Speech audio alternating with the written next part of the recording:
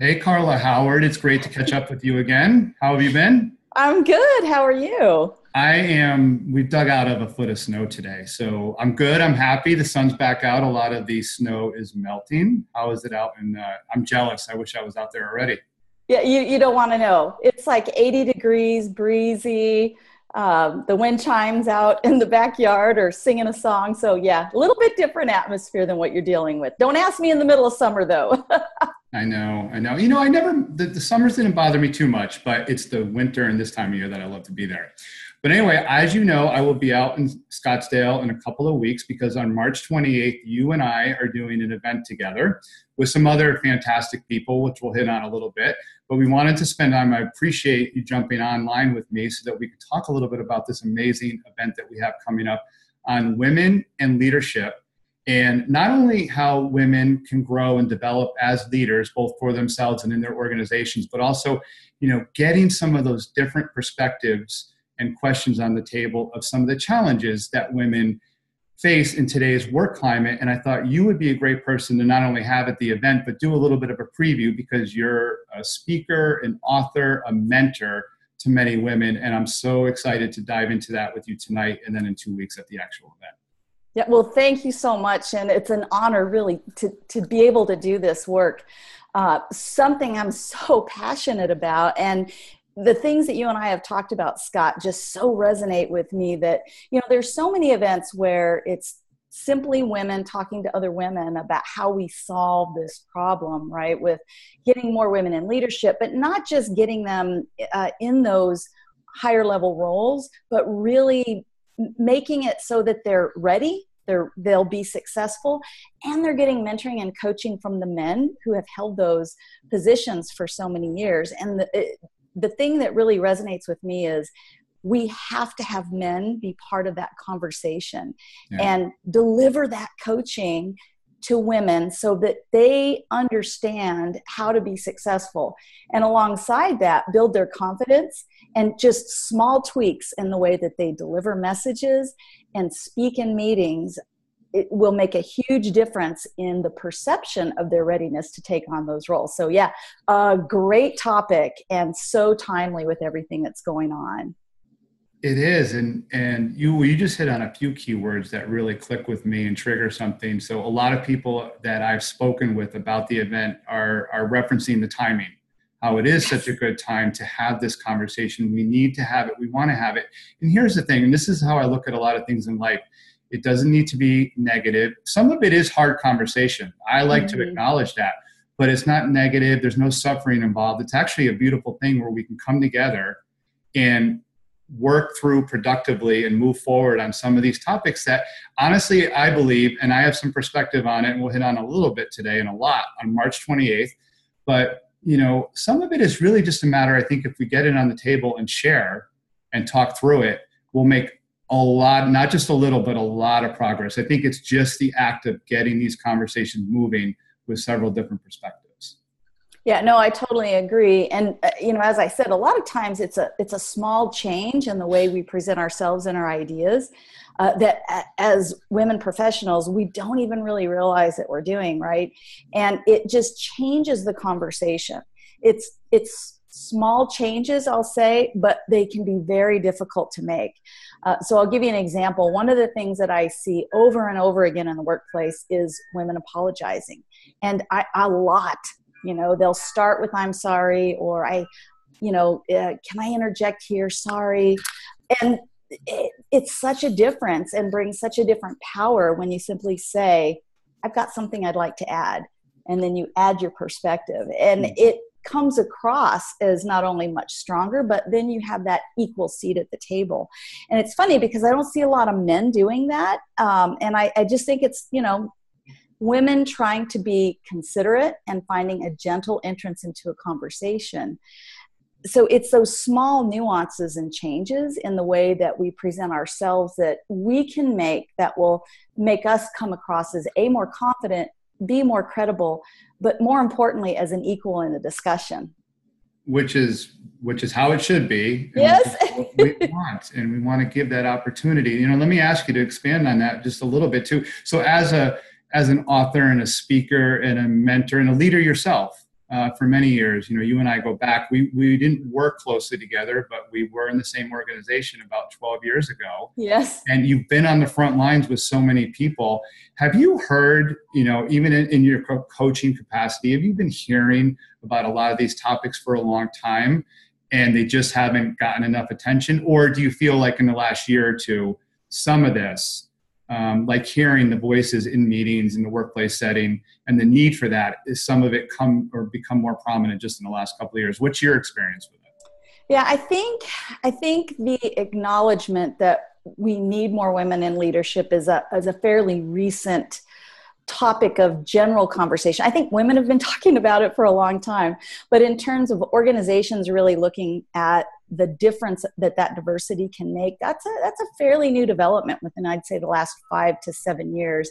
I think there's been some discussion before that, but really moving the needle is just beginning. And as I look at just the political landscape, and then some things that are happening, like the Me Too movement, you know, what's interesting about that to me is it's got both a positive and a negative impact, right? As many things do. So the positive impact is more women really looking at how we support each other, because to be clear, we have not done a good job of that in the past. Mm-hmm. There's a lot of powerful women out there who have not reached down and really supported women alongside them to bring them up. But the other side of that is that Me Too movement, as I was saying, it's got the positive because it's bringing women together and really showing that support and how we lift each other up. The unfortunate thing is it's caused men to be a little bit fearful. So I've read several articles, and I've heard men that, you know, I'm colleagues with talk about their concern about being alone with a woman, going out to dinner and, you know, having a business conversation, but how is that perceived? So it's really, I guess, challenging times in a sense, because yes, we have this great opportunity, but as women, we're going to really have to position ourselves well so that men like you are comfortable having that conversation and building that tight relationship so that you can have those sponsors and mentors at the executive level that are going to bring you up alongside. And I just think that is just so worthy of a genuine conversation about how we make that successful in this climate. All put so well, so perfectly. And again, I'm speaking with Carla Howard, author, speaker, mentor, leadership guru, leadership coach, and executive. And on March 28th in Scottsdale at the ASU Kerr Cultural Center, Carla and I are teaming up along with some other great people to bring these topics, bring these conversations to the forefront for an audience, for you. If you see this and you're in Arizona, pencil in the night of March 28th, because this is the start of movement forward in not only having the conversations, but, you know, what kind of actionable steps can we take? And that's what I wanted to trickle into now with you, Carla, as you laid a lot of such great groundwork is, you know, what do we want people to get? So we get people in a room that night for 2 hours, and you're going to have great opportunity to connect and network, and then take part in really good conversation about how we all can grow as leaders, how women can grow as leaders, and build their confidence. What else? What do we want people to walk out of that building thinking about that night? Oh gosh, so many things, right? One thing that comes immediately to mind is really that difference between a coach, a mentor, and a sponsor, because those are 3 very different roles, and you might need one or all 3 at any point in your career. And while I really encourage women to find a strong woman leader who they respect, that they can get coaching or mentoring from, many times the person that they need to be a sponsor is going to be an executive male in an organization. Not always. There are women out there who can fill that role, but a sponsor is really someone who is going to support you, put your name out there behind closed doors when those important meetings are happening, where resource decisions are made for who's going to lead the next super cool project, or who's next in line for that promotion. And we all know that, yes, there's the application process, but more often when it comes to higher level positions, those are discussions among executives where those candidates are identified. And who is in the room today is the leading men of the organization, sprinkled in with a few women. But so as women leaders, how do we position ourselves so that our names are put on the table when those important conversations happen? And I believe that's through strategically choosing the right sponsor who's going to support you behind closed doors. That is such a great point and actionable step that we'll unpack a lot more that night. But if I can interject too, is so, having been at CVS Health for 5.5 years, including 3 right there in Scottsdale, and I was so fortunate, and I truly mean this, I worked with and for several directors and VPs and in government programs, and I got to sit in a lot of meetings with higher ups for 3 years straight. And in addition to just soaking in all the wisdom and things that I can learn and things that worked well and a lot of things that didn't work well, you hit it on the head. I can honestly say, and this isn't a judgment or criticism of CVS Health, this is how it is in a lot of organizations. It was probably like a 5 to 6 to 1 ratio of men to women of those in the leadership teams. And the women were great. And, their role was relevant, needed, but they were outnumbered. And I would say this too, you could see a dynamic in the room at times, not every single meeting, where the men kind of defaulted and looked to themselves to each other first before they looked to the female leader in the room. Regardless of her title, position, how good she was, how maybe average she was, they typically, and I'm a guy, I know I've done it myself, we sometimes just by default will look to the other men in the room. It's our comfort zone. Of course. And so that's why what you're saying resonates, and we need to get those voices heard more in those rooms.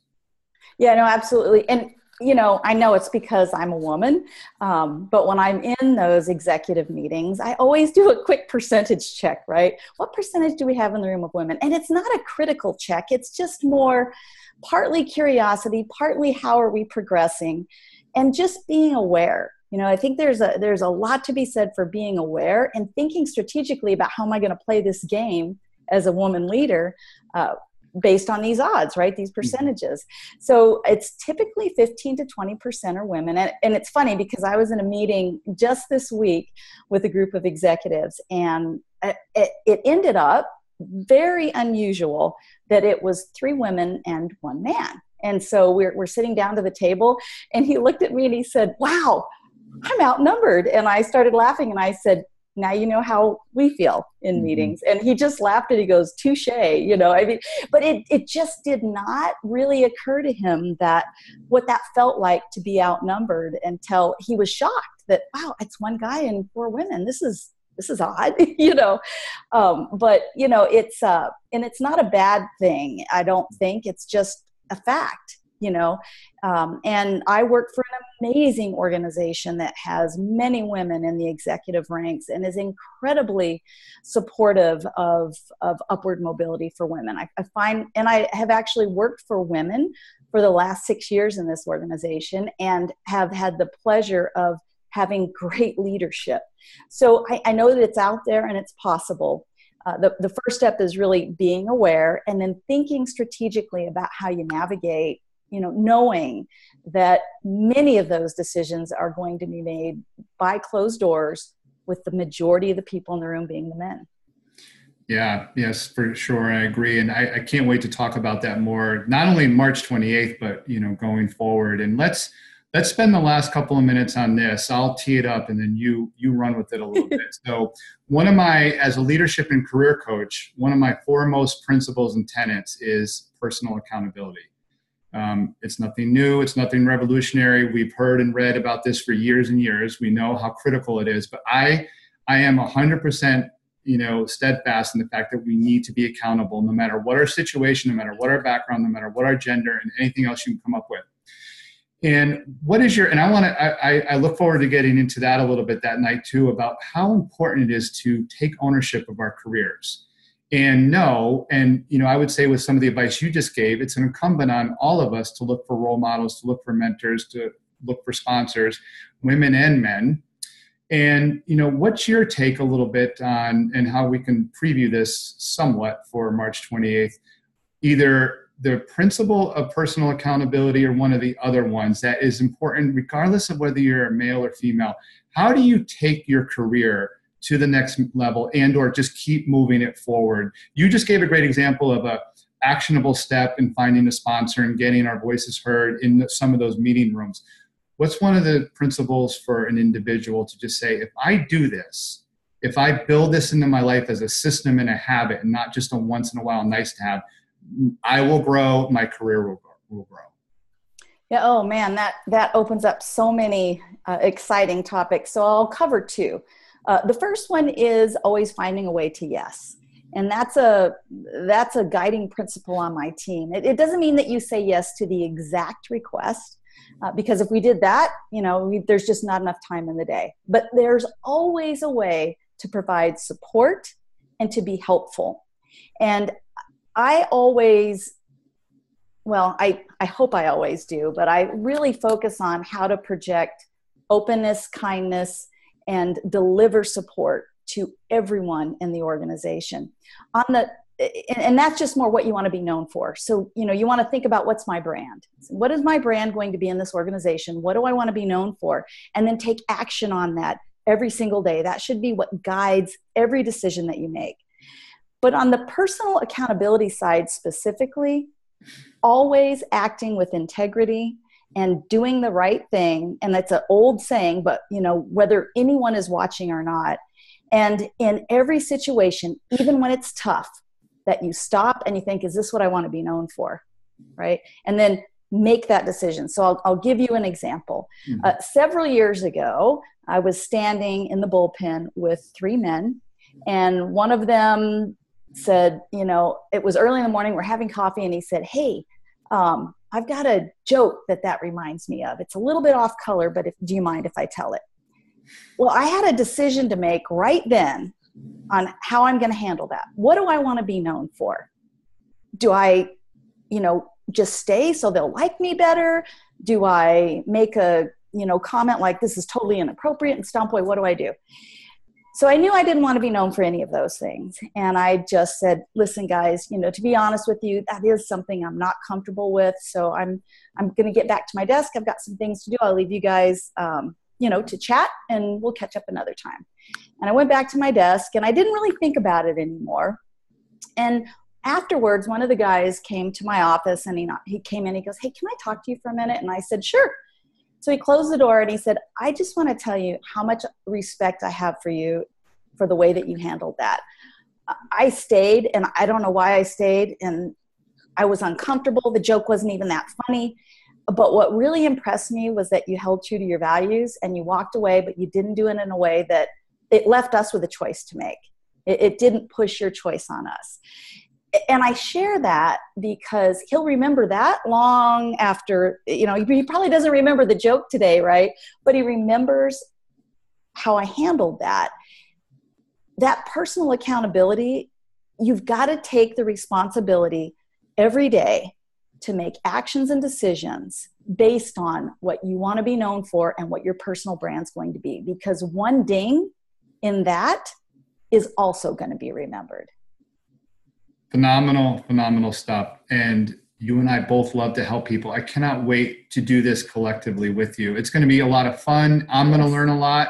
And again, March 28th, the ASU Kerr Cultural Center in Scottsdale, Arizona, 5:30 to 8 p.m.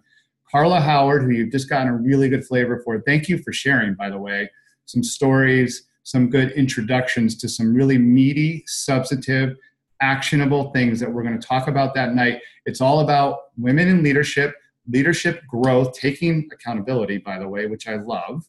And, what are some of the things that are going to help you as females and us as an organization to gain that confidence and hear all of our voices? Let's get those conversations started. Carla, I'm really excited for that. 2 weeks away. Yes. And I could talk about it for hours. I don't know about you. I could talk about it for hours. So, I could too.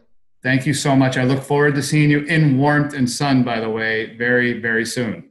Excellent. It's so good to talk to you, Scott. Thanks, Carla. See you soon. Bye-bye. Bye.